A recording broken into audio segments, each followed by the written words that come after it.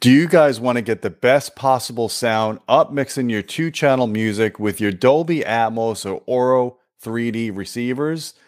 That's what we're going to be talking about in today's video.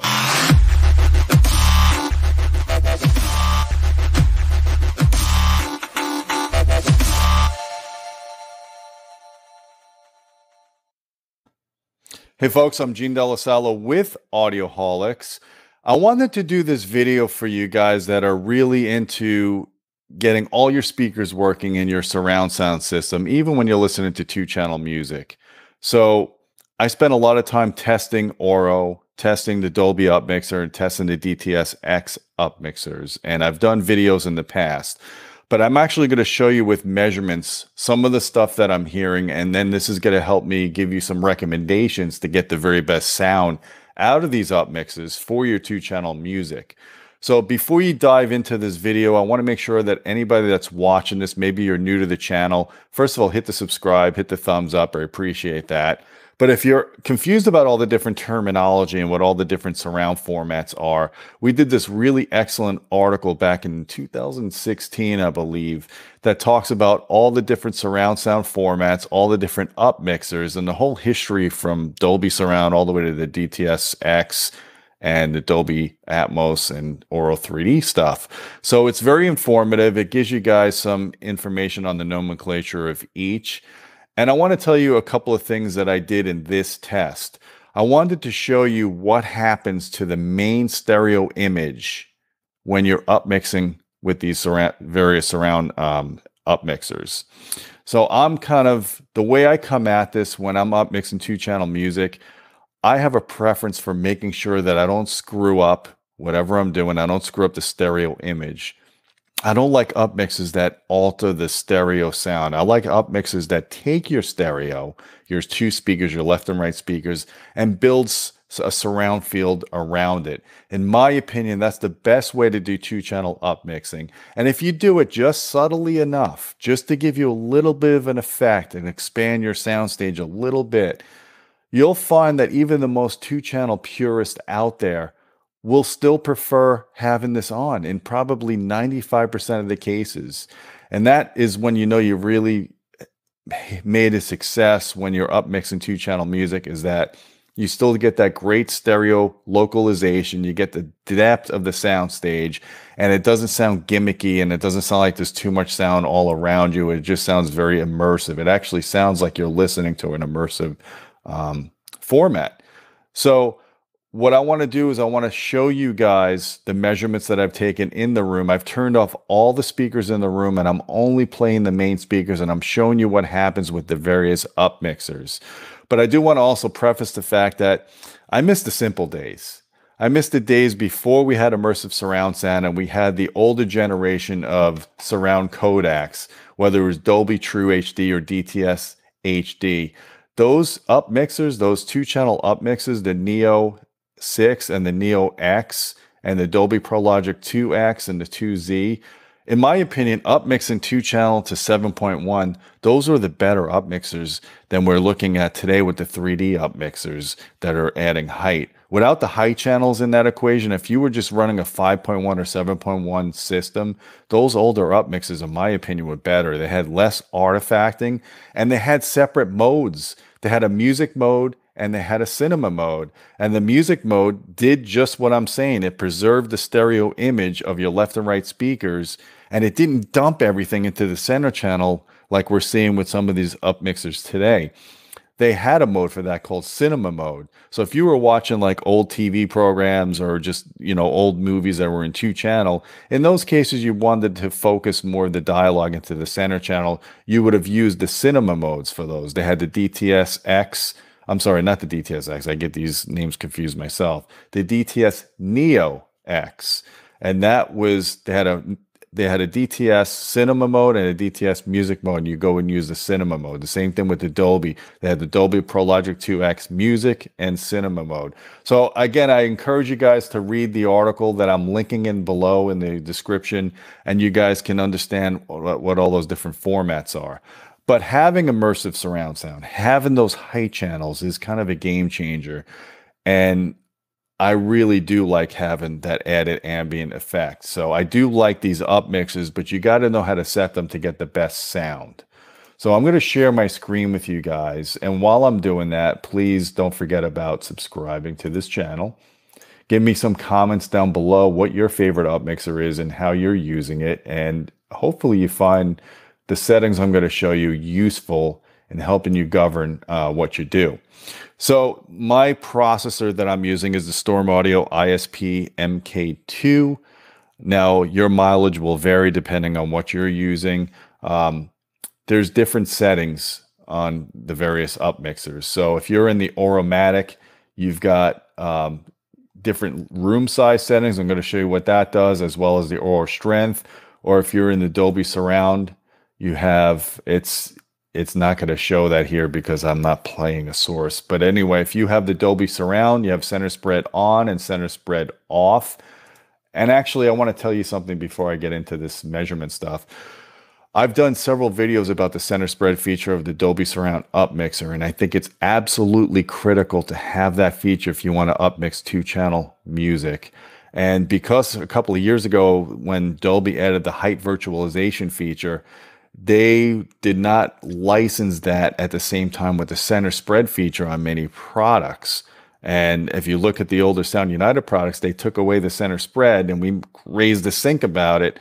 And 6 months later, they brought it back on. So now if you have a Sound United Marantz or Denon receiver, you've got the center spread feature. The problem now is the latest generation of Yamaha receivers like the RXA, 6A, and 8A, they don't have center spread.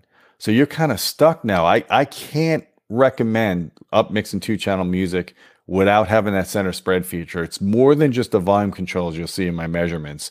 So in those cases, since Yamaha just recently announced they have the Auro upgrade on their firmware, in those cases, I would upmix my music using the Auro or using one of Yamaha's DSP modes with the effects turned down. But if I wanted to show you, if you do have a Sound United product, here's where they have the different settings for Auro, the small, medium, large, movie speech, as well as the Auro strength. Just wanted to show you guys that. And again, center spread on or off. Unfortunately, the DTS X Upmixer doesn't have any configuration options. So you're stuck with just one setting fits all. And it's absolutely terrible, in my opinion, for upmixing 2-channel music. And I'm going to show you the measurements now. So let's get back to all this good stuff here. So the first thing I want to do is I want to show you the measurements of my main listening position. This is in-room measurements. This is my left speaker, and this is my right speaker. And as you can see, there's a very good correlation with how they match above the room transition frequency, a couple of 100 hertz. They look virtually identical, and that takes some doing. I mean, that's with active speakers, DSP, and it's vital to get good symmetry in your room, to get good imaging and, very similar sound from both speakers. So I want to show you with both speakers playing at the same time, because most of my tests here are going to be with 2 speakers playing correlated audio. Now, correlated audio is basically a mono signal. So the Upmixers are going to do kind of funky things with correlated audio that they don't necessarily do with stereo. But it's still important because when you're listening to a stereo recording, you still get a lot of correlation with the left and right channels. So these Upmixers, if they're doing stuff, you're going to potentially hear that even in stereo. So here we are looking at just stereo left and right. And when we compare it with the Dolby Surround Upmixer with center spread on, you see it's virtually identical. The only difference is the bass levels dropped. The bass levels went up about, I would say about a dB. So 85 to 86.5. Yeah, it's about a dB. The bass levels rose, and the high frequencies looked like they went down maybe a half a dB or so. So you're looking at a level shift of about a dB and a half, going from 2-channel to the Dolby Surround Upmixer turned on with center spread on. And that's not bad. I mean, the bass level going up a little bit is okay, because now you have more speakers playing in the room anyway. I do notice a slight level increase in bass, but it's not that bad. My only problem now is if you're using an Upmixer and it's boosting the bass too much and you already calibrated your system for 2-channel, it could potentially sound too bass heavy. So I want to show you, before we get into the Auro, here's what happens when you turn center spread off. Boom. All the common information above a couple of hundred hertz basically it gets sucked out of the main speakers and gets dumped into the center channel. And I could hear this. Anytime I put on 2-channel music with center spread off, I lose all the stereo imaging from the speakers and it dumps right into the center channel. It just does not sound natural. And what this does is it recombines there, and it's okay for dialogue intense stuff, but not for music. So definitely use the center spread on feature with the DSU. You would thank me for that if you find that setting on your receiver. Trust me. So here's what happens with Auro. Auro significantly raises the bass level compared to the Dolby one and compared to 2-channel. So let me turn off the Dolby one so you can see this better. You're looking at potentially, we're at about 85 dB versus 89.5.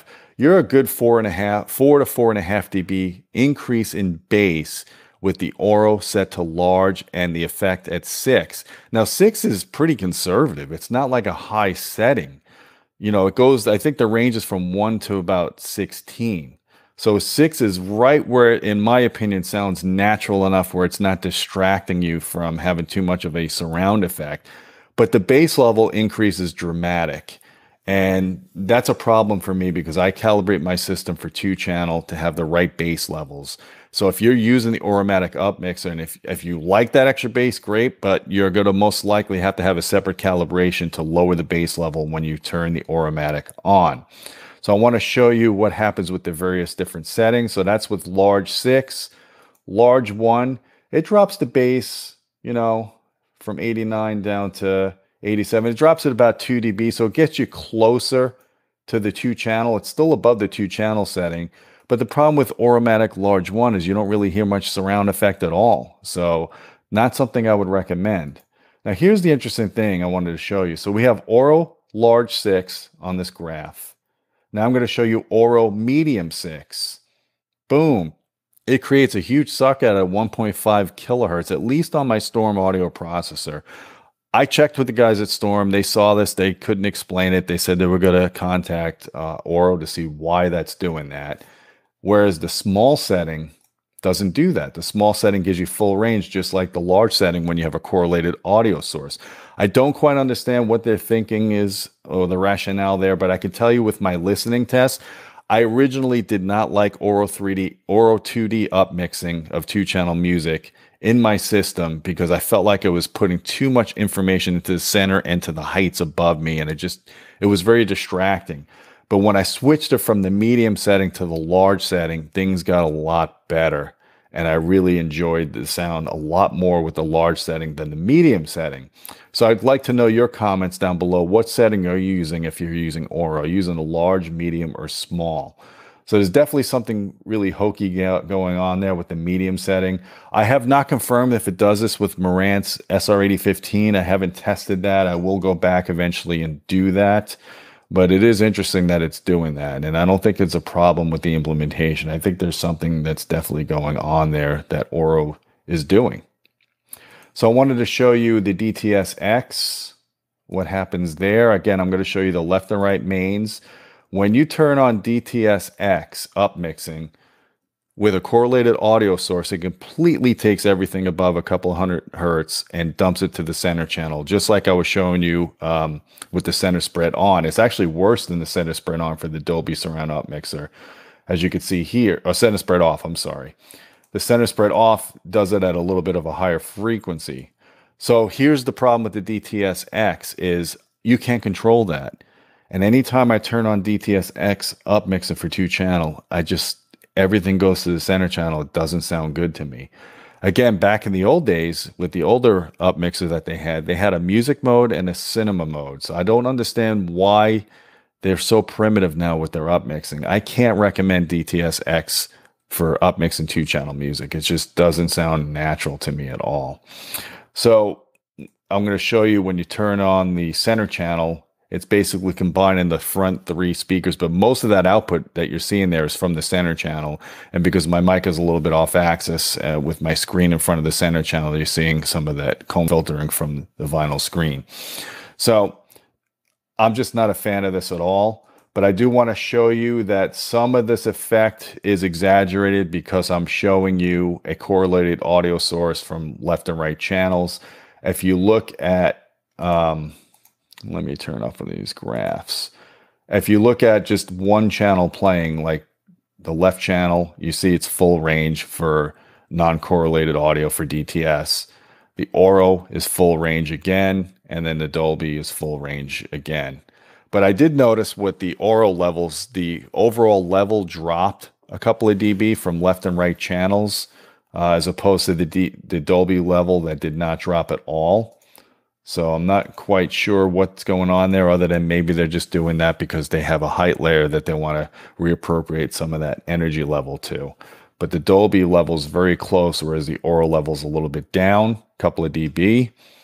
But the bass, of course, is jacked up. So again, it's just interesting. All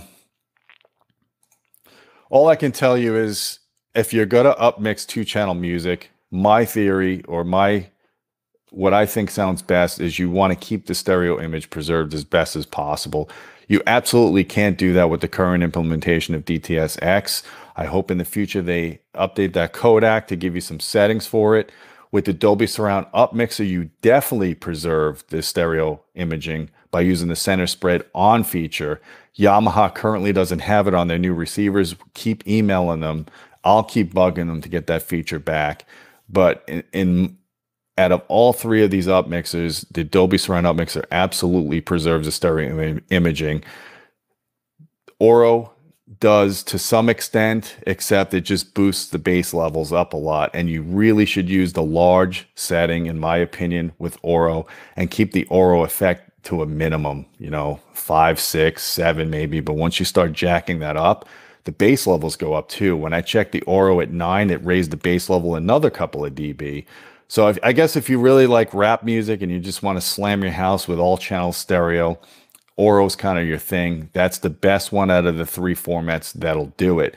The one good thing about Auro's is no artifact noise coming out of the surround channels like I've heard with the other ones, but it also doesn't extract. It doesn't do as good of a job extracting the layers of the recording like you get with the Dolby Surround Upmixer or even the DTS-X Upmixer. Both of those do incredible jobs of extracting and doing layering and making you sound like you're really in an immersive surround sound with just 2 channels source. But the DTS-X one has more artifact than what I heard with the Dolby Surround Upmixer. And of course, again, the DTS-X doesn't preserve the stereo imaging because there's no center spread feature. Please bring center spread to DTS-X. I want to be able to use all of these Upmixers.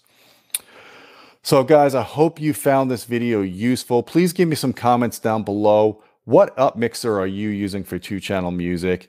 Are you experiencing audio nirvana, and are you an audio purist that still likes to upmix if you control the parameters well, or do you just always listen to 2-channel music in its native format and never mess with the Upmixer? Again, this video pertains primarily to upmixing 2-channel music with these Upmixers. I'm not talking about mixing multi-channel music. That's a whole different ball of wax, and we can approach that in a different video topic. So I hope you found this video useful. Don't forget about our Patreon channel at patreon.com/audioholics. We appreciate your support. You get direct access to me if you want to ask questions or suggest video topics. And until next time, my friends, keep listening.